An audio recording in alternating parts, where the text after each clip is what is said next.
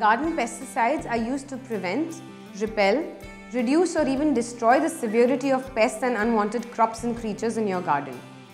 Many chemical pesticides are easily available in the market. Unfortunately, they contain toxins like ammonia, arsenic, benzene, formaldehyde and methanol that can be harmful to your health. Prolonged exposure to these toxic substances can cause neurological disorders, Parkinson's disease, childhood leukemia, asthma and even cancer.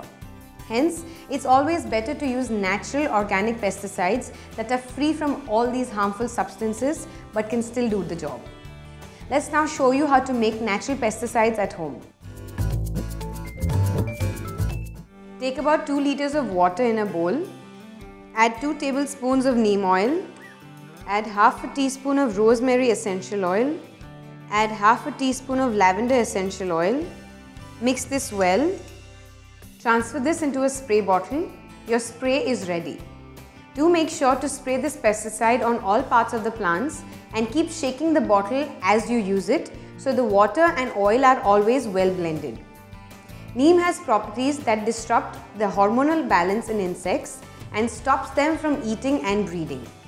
The essential oils used in this pesticide have also been found to repel insects. Take 2 cups of warm water in a blender. Add 2 whole cloves of organic garlic. Add 1 roughly chopped organic onion. Add 2 organic cayenne peppers or organic red chilies. We will be adding organic red chilies. Blend this well to make a puree.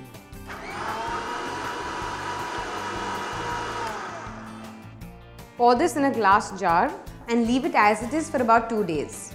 Strain the liquid and store it in a refrigerator. Take 1 part of this mixture in a spray bottle. Dilute it with 5 parts of water. Your spray is ready. Just make sure that the liquid that you store in your fridge doesn't get mixed up with your consumables. Remove any infected or rotten leaves or parts of the plant before spraying a pesticide.